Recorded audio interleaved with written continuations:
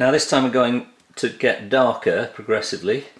What I've just discovered is you can very quickly get back to black if you're not careful, so you have to just put a little bit of colour back in, not too much black each time, and you'll end up with a range of what are very dark blues but very tonal.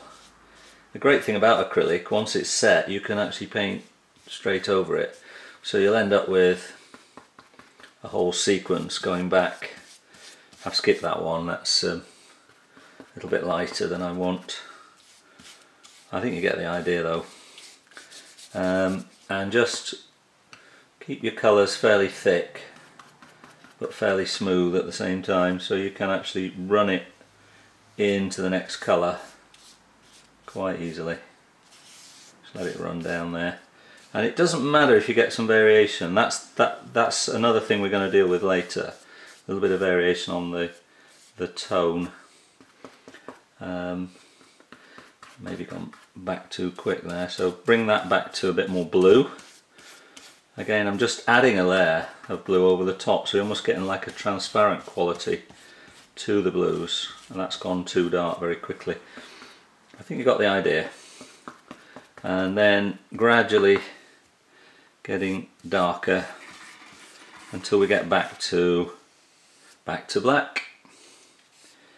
Good song.